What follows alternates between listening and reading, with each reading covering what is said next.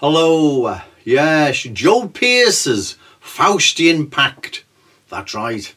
After reading Joe Pearce's book, Race with the Devil, From Racial Hatred to Racial Love, and also after reading Nick Griffin's Attempted Murder, I am firmly convinced that Joe Pearce rolled and sold his soul to the devil, Beelzebub himself, Jerry Gable. I believe Joe Pearce crumbled in jail and he sold his soul to the devil, literally.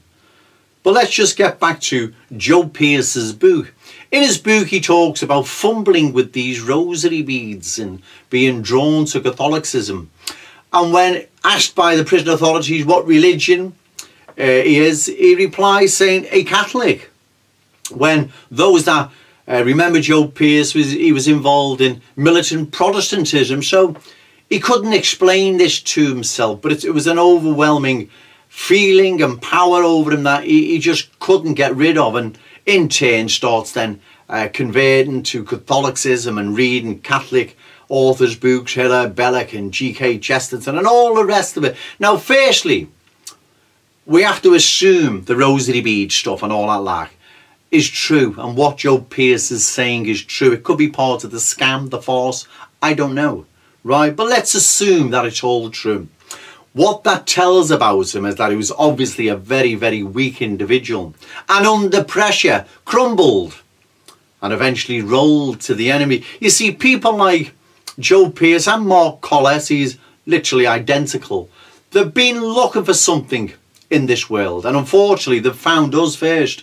But when it hasn't been the bed of roses they thought or wanted it to be, and it's been the complete opposite, under the stress, under the pressure, they've crumbled and rolled to the enemy.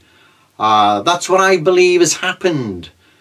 Joe Pearce, I believe, while in jail, he's either contacted Searchlight or they've contacted him. It doesn't really matter.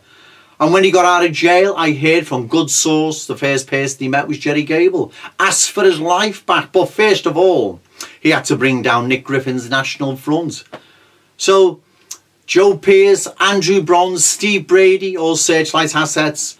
Others, Martin Wingfield, he's not, he was just an ideological opponent of Griffin. Ian Anderson, Griffin describes him as an incompetent and an alcoholic. That may be the case because they don't know the man.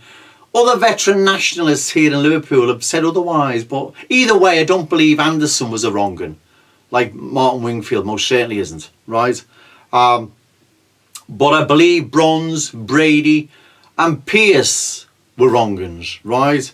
And after Pearce was released from jail, he had one last job to do before he got his life back and was spirited off to America, where he's been left alone. Now, don't look into that too deep. Martin Webster attacking him. All the spies attack one another. Julie Lake attacks Jack Sen, right? So take no notice of that. There'll be a reason for that, trust me. So I believe that's what's happened. I believe Joe Pearce has crumbled. He's then, I don't know, he may have been drawn to Catholicism. He may have been fumbling with the rose beads. I don't know.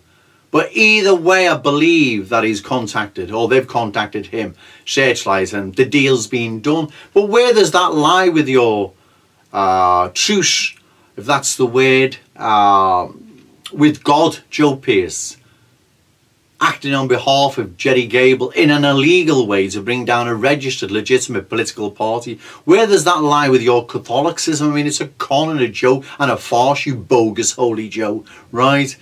Where does that lie with your beliefs now you're involved and embarked upon subversive activity? You know, it's all a con and a farce. But anyway, so that's what I believe has happened. Nick Griffin in attempted murder, he puts Joe Pearce's behaviour and siding with the reactionaries, as he calls them, and they're the radicals. He puts that down to he wasn't the same person after being released from prison. Well, he most certainly wasn't. And this Catholicism had took hold of him, and that's why he sided with the reactionaries. But no, Nick, he sided with them because he got back involved in the NF to bring it down on behalf of Searchlight magazine, Jerry Gable. You're probably now watching this video was saying, yes, you're right. right? Because that's what's happened. That's why he's being left alone. And as I've said, don't look too deep into Martin Webster attacking him, right? There'll be a reason for that, trust me. Maybe it's to enhance Webster's street cred or divert attention from Joe Pearce being a Searchlight asset. I don't know. It doesn't really matter. But that's what I believe has happened. He's rolled in prison. He's crumbled under the pressure, under the stress, like Mark Collett did. He found himself out in the wilderness and he couldn't deal with it, right? And he's rolled to the enemy. That's what's happened, right? I don't care who believes me. That's what's happened, right? And Joe Pearce, I believe, while in jail, is being drawn to Catholicism and the rosary. It may indeed all be true. But like I've said, it sums him up as a very weak person. He was only doing 12 months. Out of that, back in the 80s, you're done 2/3, which is 8 months. Christ. A shit in the shave, as they say in prison. Pardon the expression, but that's what they say. So it probably all fits in together now, Nick, doesn't it? That's why Joe Pearce was with the reactionaries. He was there on behalf of Jerry Gable of Searchlight magazine to bring down the National Front. Okay, thank you.